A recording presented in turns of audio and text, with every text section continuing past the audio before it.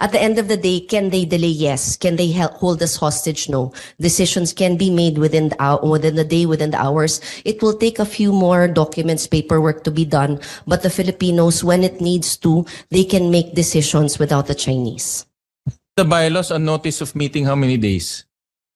5 days, Mr. Chairman. Okay, but so that can be waived. Who will waive? All of the shareholders, if they waive that notice requirement. That can be waived. Paano kung hindi winave?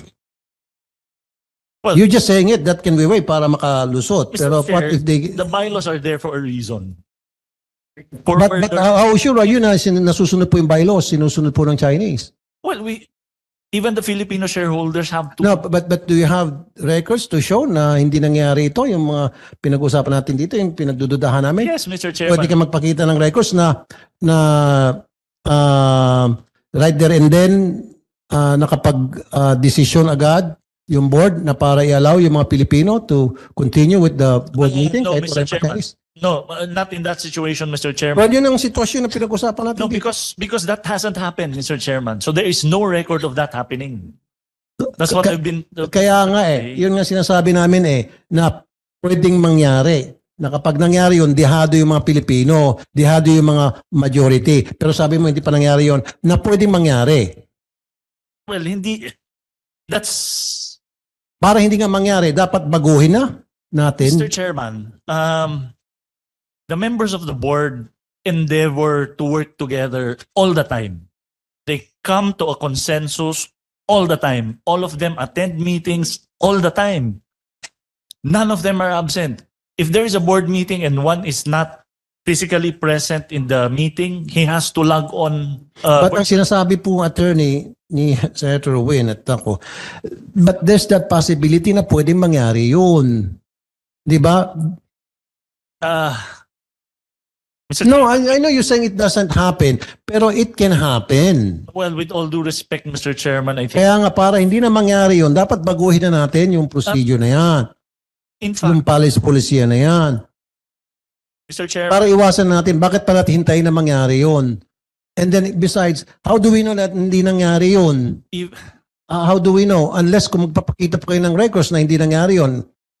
Can you submit to us all your records sa lahat ng mga board meetings ninyo? Mr. Chairman, actually, we have manifested in our last submission that we will be submitting those.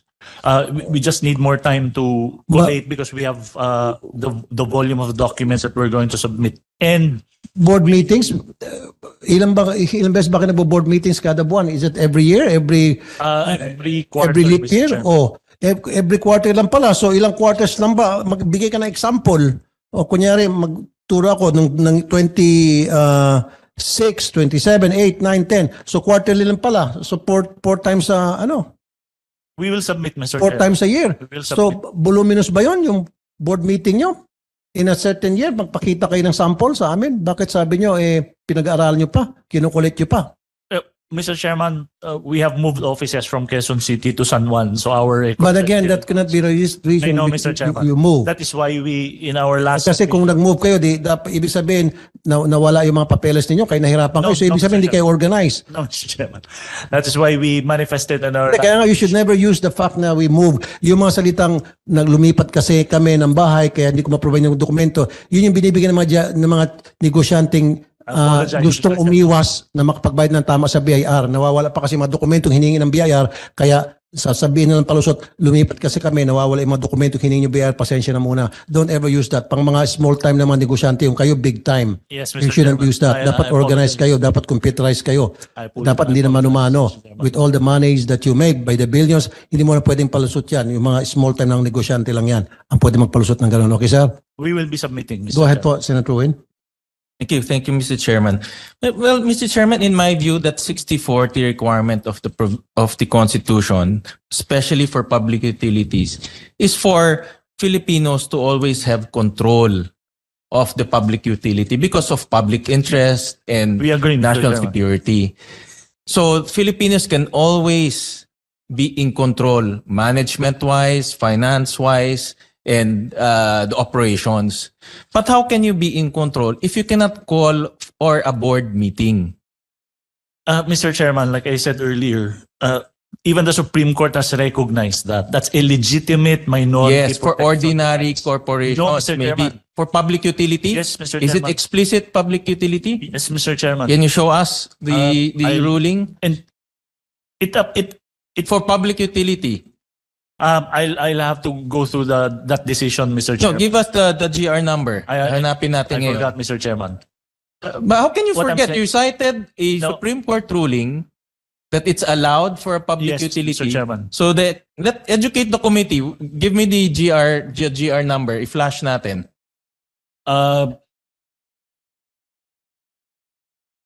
Give us the educate everyone.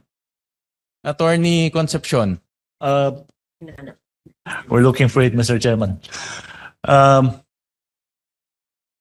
Diba, kasi I'm applying this to a scenario wherein the Filipino shareholders would want to change the management, exert control, but they cannot.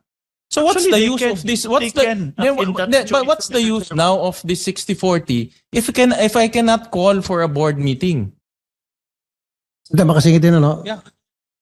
You've been mentioning that, I think 5 times na, yung Supreme Court ruling.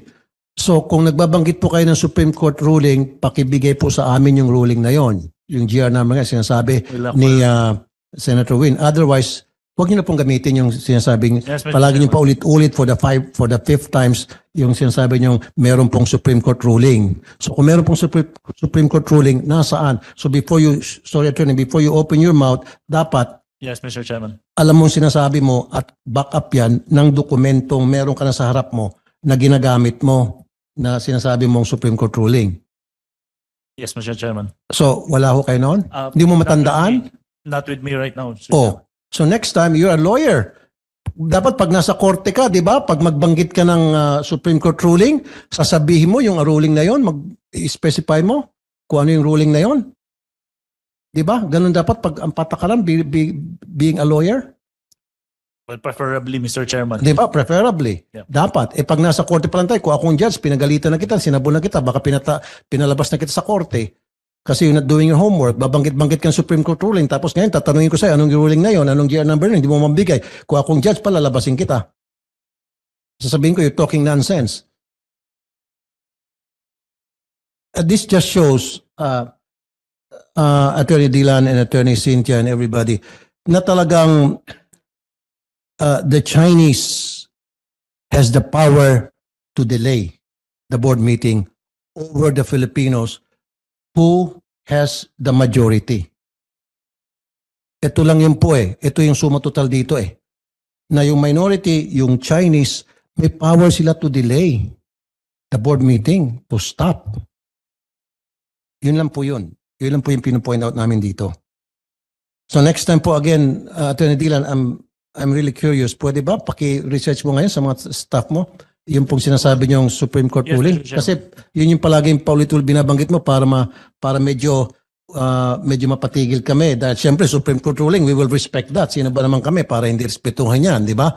Pero nung tinanong na ni Senator Win, hindi ka na makasagot kung ano yung Supreme Court ruling na yon. I just forgot the title, Mr. Chairman, the case. But, para sa akin, Mr. Chairman, in my interpretation, this is a very important safeguard to protect all of us Filipinos. But we sold ourselves to the devil by foregoing this safeguard. We cannot convene. If they say, no, I don't want to convene.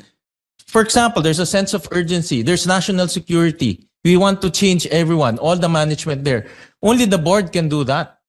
But they cannot convene. Mag-i-issue ka 5 days. Notice ng meeting. O sige, magmi-meeting tayo. Hindi sila sisipot. I-issue ka na naman another 5 days. 2. 2 pa, so 15 days. So what's the use now? What's the use of this safeguard? What's the use of that 60% being given to the Filipinos? I mean, I'm willing to be educated, Attorney Concepcion. I'm willing to be proven wrong. That's kung mali ako din, mali Yes, kami. so do I.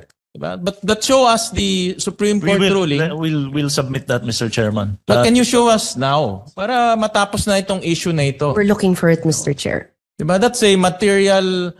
We have lawyers. Ang dami natin abogado dito sa kwarto. Is any of the lawyers here can show us the Maybe Supreme Court Attorney ruling? Balanta would know. Attorney Balanta? Puro alam mo, abogado yung- sa likod namin eh. Oh, puro attorney to.